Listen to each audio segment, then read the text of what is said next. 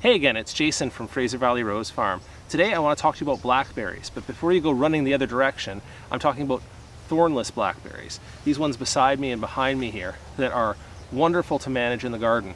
Locally here, blackberries grow like weeds, literally.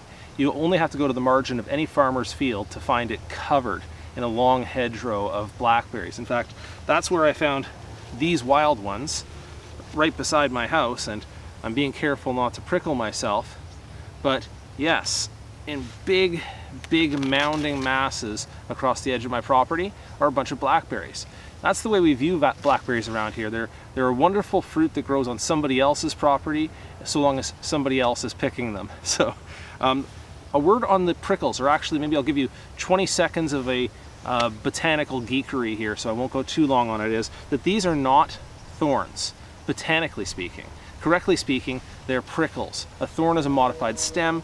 This is an extension of the epidermis. So technically speaking, all blackberries are thornless, all roses as well are thornless, but in the common usage, we call these thorns.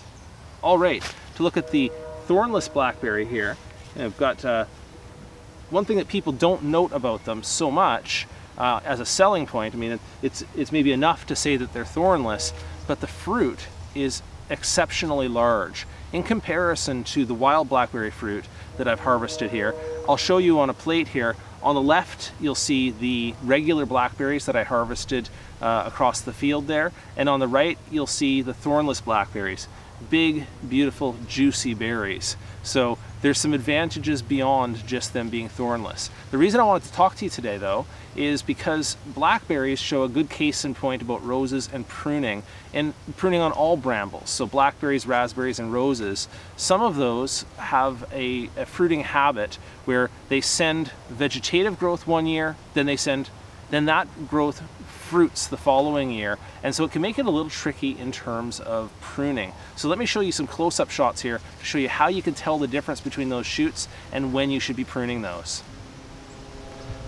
All right, up close and personal here with my thornless blackberry, and this is last year's growth. So you're going to have to be able to do the pruning properly, distinguish between last year's growth and this year's growth. Really easy right now because this year's growth has all this fruit on it. And you can see it's a dark green color foliage. It's bent down under the weight of the fruit, and I mean, so easy to distinguish, right? Then you go up here and you see the brand new shoots, and those ones are light green in color, and yet there are no flowering branches on that. So you just have fresh green shoots across the top here, fresh green leaves.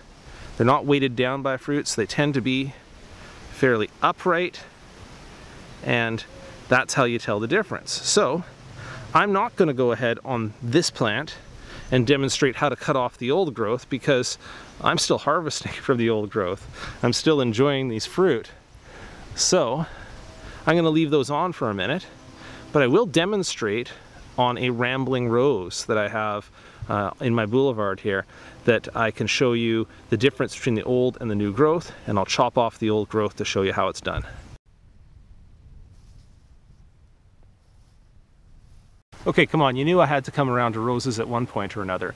But if you look at the one behind me, it's a great example of exactly what the blackberry has done. You see these long shoots, these are the brand new growth.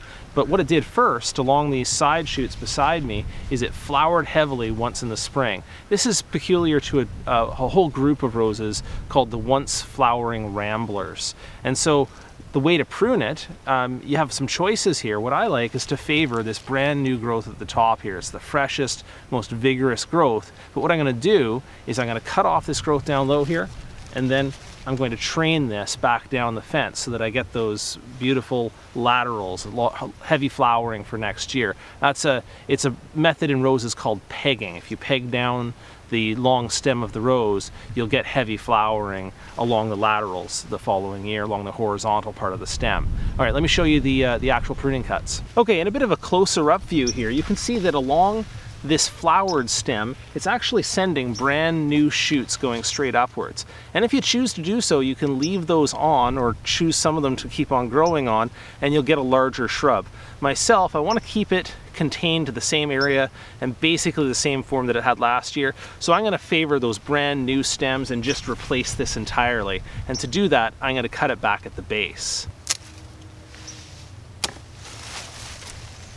All right, that was a big cut. I'm going to just drag this big section out of here. And you can see there's a couple other stems here that I did the same thing to, so I'm just going to cut those back at the base as well, and then train down that brand new shoot. I'll do that off camera, so thank you so much for watching this video today. If you have any questions on blackberries, thornless blackberries, particularly propagation, I'll be taking some propagation cuts of those shortly, and so I can certainly fill you in on that. And of course, rambling roses. If you have any questions on any of those things, leave those below the video. Thanks for watching.